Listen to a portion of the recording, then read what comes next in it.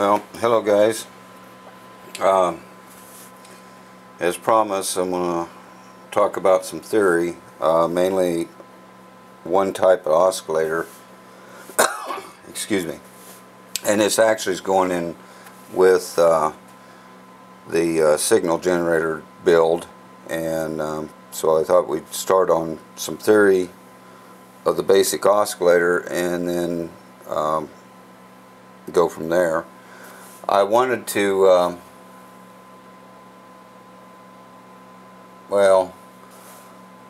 talk about probably where we're going here. We're going to probably in the builds is build the signal generator and the signal tracer, those two first. I don't know which one I'll start with. Probably the generator the first, and then we'll move to building the radio after those two are built. Kind of two things basically. One, the signal tracer is nothing but just an audio amplifier. That's all it is. It's really basically the same thing as what's in your any radio after the detector, the preamp or first audio and then the final audio output. So it's a fairly simple circuit, but building it and going through it and understanding it helps you understand a radio's audio circuitry. And then as far as the signal generator or RF generator, it basically, that's the same thing as your local oscillator. The only difference between this and a local oscillator is more or less that this is a standalone unit running on some different frequencies or a lot wider range of frequencies than what your local oscillator would be on your radio. But otherwise, the circuitry is exactly the same. Now, there are basically, there's several types of oscillators, but there are basically three primary ones used in tube equipment. Although there is a fourth one, which is a crystal oscillator, that is used sometimes, not so much in radios, but can be used in a little more sophisticated or a little more expensive RF generators. More or less for things like a sweep generator and stuff like that. They may use a crystal oscillators in there for the marker generators or marker frequencies. The one that we're going to look at today, and I will be going over all three of them, and then this is actually just a real quick overview of one particular oscillator. I will go in more in depth into it, how it operates completely and everything, but this will be just kind of a quick overview of it. Now, signal generators generally use one of two different oscillators. They either use this, which is a Hartley, and these come in either two varieties, series fed or parallel fed. Hartleys can also be in as a local oscillator in some radios. More what they call a parallel fed, which is just a slight difference in the circuitry. But most signal generators, if they use a Hartley, they'll use a series fed, mainly there are certain cost savings and certain advantages both have. But the series fed with the parallel fed, there has to be a RF choke put in, and it's got to be pretty healthy. So a lot of signal generators will forego that and use a series fed Hartley. Another one is the Colpitts Oscillator, and I will show the circuit of that and do something on that in one upcoming video. And then the last one is what you see in a lot of radios, is a Tickler coil oscillator, which is really similar to a Hartley, or the Hartley's similar to the Tickler coil oscillator, but we'll go into it more in depth in another video. Now, some other stuff that I will go over, not in this video, but I'm not planning on winding any coils. I found that I do have enough coils, but I don't really have enough wire to wind or the forms to wind them at this point in time. But I do have already some coils so that I can make use of.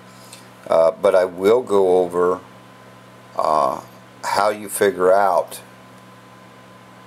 the number of turns you need and so forth to make a particular coil in a future video when we go a little more in depth into oscillators and stuff.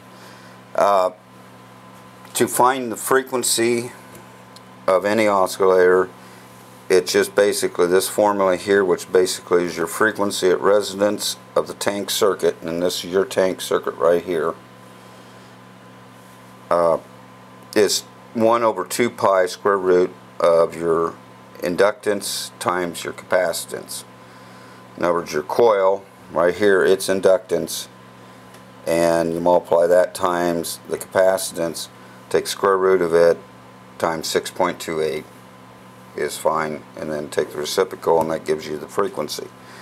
This particular formula, and I'll show you another one later that might be easier, but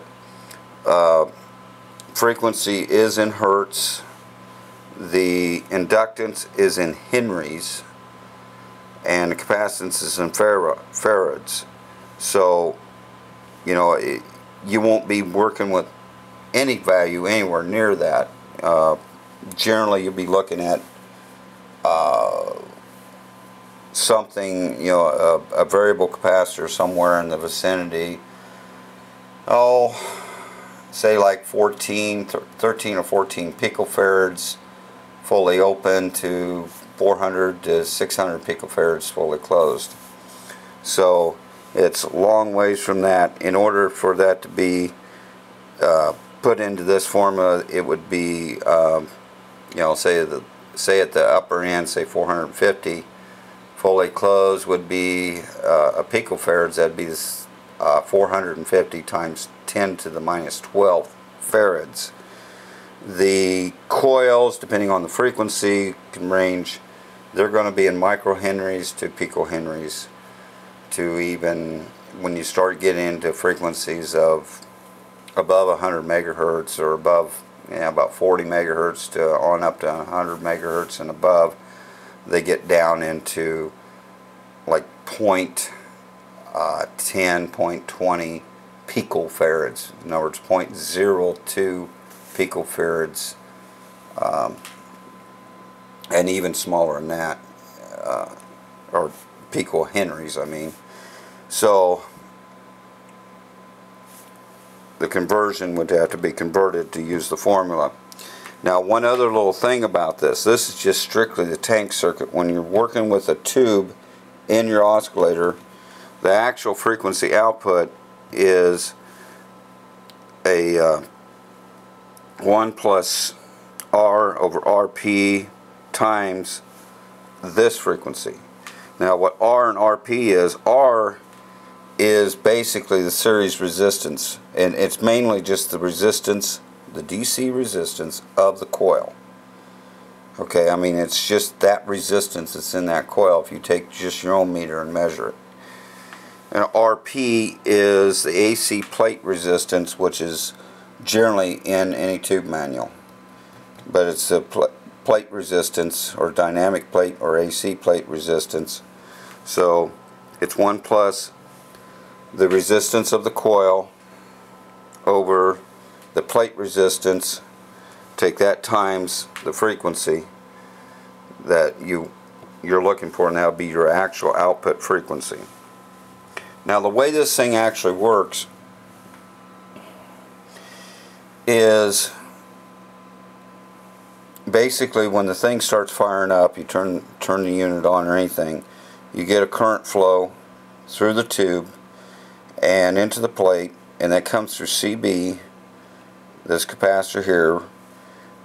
A certain amount will be fed back to L2. L2 is inductively coupled to L1 and will induce a voltage in L1, which will then start